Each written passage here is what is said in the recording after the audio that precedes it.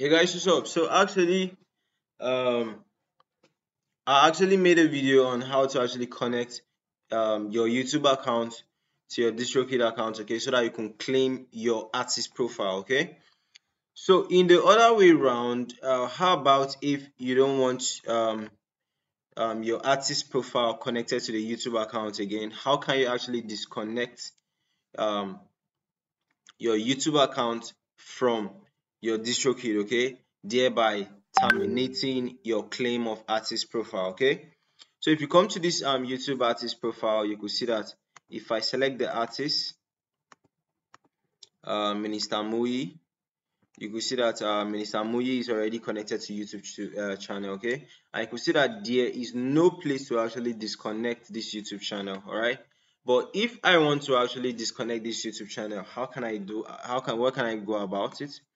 If I come to the email, okay, if I come to the email and I come here and I go to manage Google account. When I go to manage Google account, I'll come to security, okay. Then I'll scroll down to um, your connection to third party apps, okay.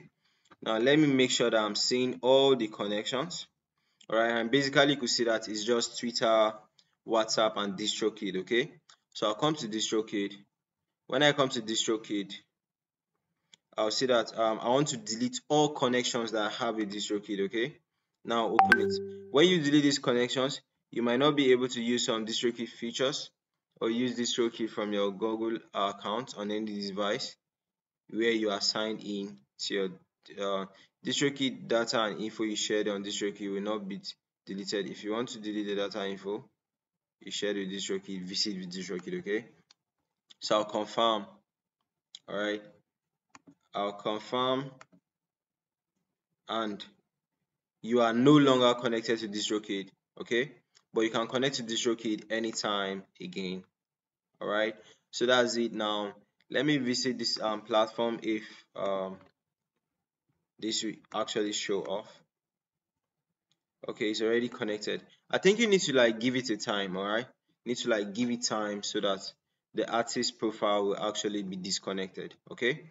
So that's basically how to connect your profile to DistroKid, okay. And that's it, guys. Bye for now.